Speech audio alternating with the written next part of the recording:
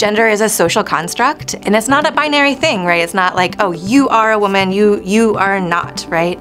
I guess what I focus on is trying to balance kind of my soft skills and my thinking skills, and trying to bring both of those together for me. So when I interact with people, I tend to use the way I think to figure out the course I'm going to go, but then I also try and be empathetic and understand that people come from different places. You know, in terms of like femininity, masculinity, it's like a huge spectrum, and I do think that, you know, I'm, you know, not as feminine as some women would be, right? So yeah, it's a really interesting thing to think about. Being a woman is very powerful. I've chosen to be a mother, and I've also chosen to be a wife. I am very fortunate to be a sister and a daughter and a cousin, and all of that is part of who I am, along with my identity as being female.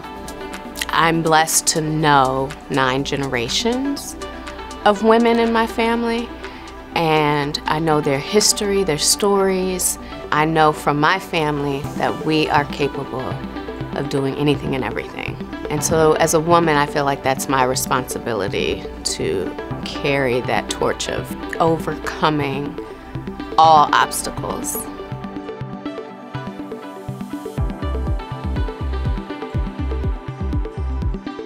Navigating the workplace as a woman has taken me years to figure out. One thing that I noticed kind of coming out of early career to getting a little older is that there were so many microaggressions happening early on in my career that I didn't even realize in the moment. I had to realize like the biases that still exist in our society and how to be strategic in going after different positions I've wanted within the teaching profession. I navigate it a little bit differently now, in that like I recognize when things feel a little bit off through no fault of like, you know, whatever it is. I think that's the thing about microaggressions, is that we all make them, and because of the kind of socialized nature of gender, people are gonna say things, right? And so now I like tend to lead with curiosity of like, hey, you know, you said this, what did you mean by that? And kind of get people to like reflect on what they said. When I worked at Bridgestone Firestone as an engineer, it was a little more challenging. I was the only female, and in my factory I was the highest ranking woman when I hired in. And it was sometimes awkward. I got a lot of compliments on my outfits, and so I found that I had to really just focus on the work. In some ways, it gave me huge advantages. People would remember what I did well, I think more than I deserved sometimes, because I was really the only woman. Bridgestone Firestone's a Japanese company, people would come from Japan and they would say, "We've heard of you, Christy-san."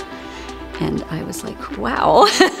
So it can be an advantage and a disadvantage, but I think if you're competent, it can really sometimes highlight some of the things that you do and get some additional notice if you are in a field where it's less frequent.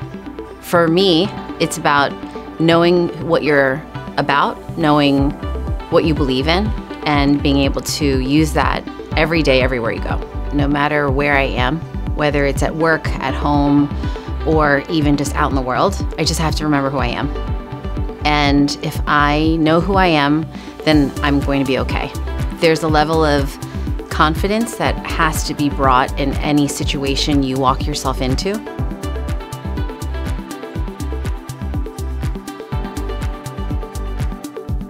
As a female teacher, I hope to inspire both boys and girls. I hope to be seen as a leader at Bullis, and so to be sort of a female leader, I think, can be an important inspiration for students. I want young men to see passionate, educated, competent women in front of them. I also want to be a role model. I want to show them that there is balance in life. There is ways to practice patience. The words we say matter.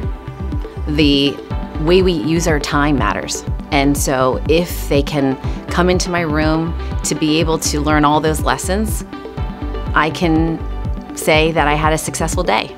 Showing young girls how women can be fun and passionate and smart, all at the same time, and deserving of respect, of self-respect.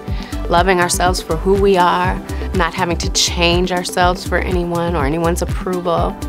I also hope to show students that you can be a woman in science, even if it's a male-dominated field.